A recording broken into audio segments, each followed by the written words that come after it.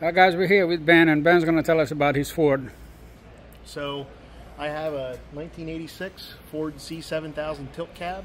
It has the custom cab option. The only two options from the factory out of the plant that it did not have were the parallel wipers and an AM/FM radio. It has the factory rooftop AC unit, and I've done my own little touches here, but for the most part it is all original. It's original Wimbledon white Ford paint. It's the same paint that was on the Shelby Mustangs in the 60s and 70s, and the truck has a little over 21,000 original miles.